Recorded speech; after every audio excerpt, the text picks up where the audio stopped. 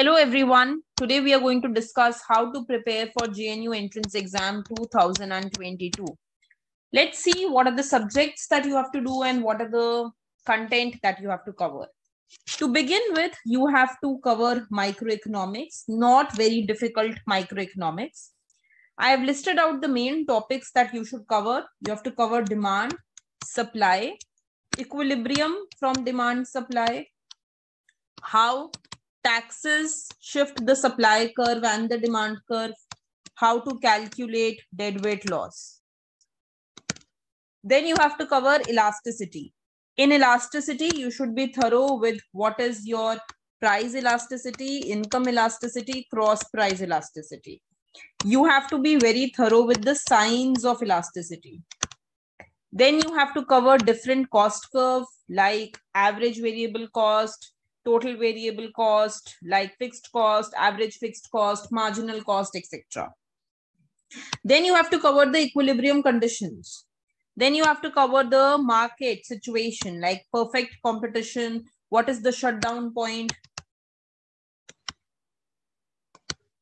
monopoly, how to find equilibrium, monopolistic competition, oligopoly, etc.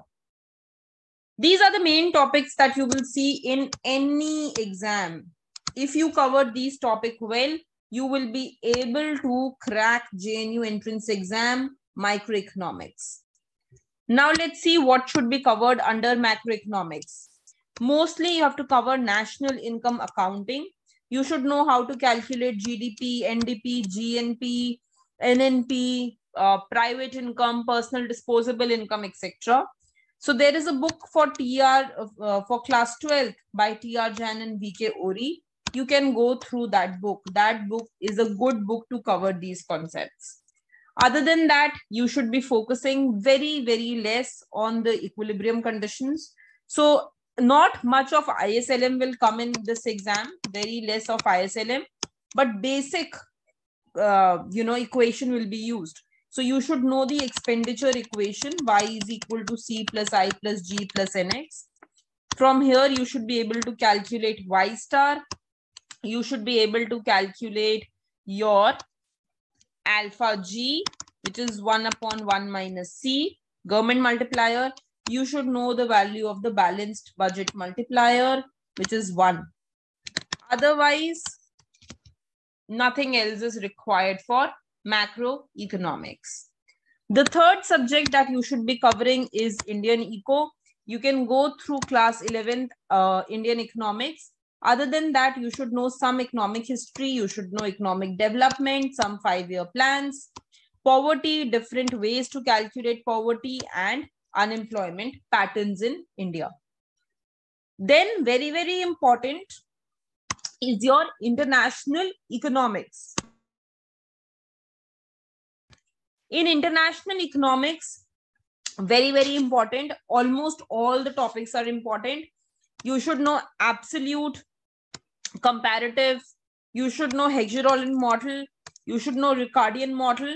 So ideally, you have to cover Salvator completely. Very, very important book. Chapter 1 to chapter 5 at least. This is the minimum that I am saying.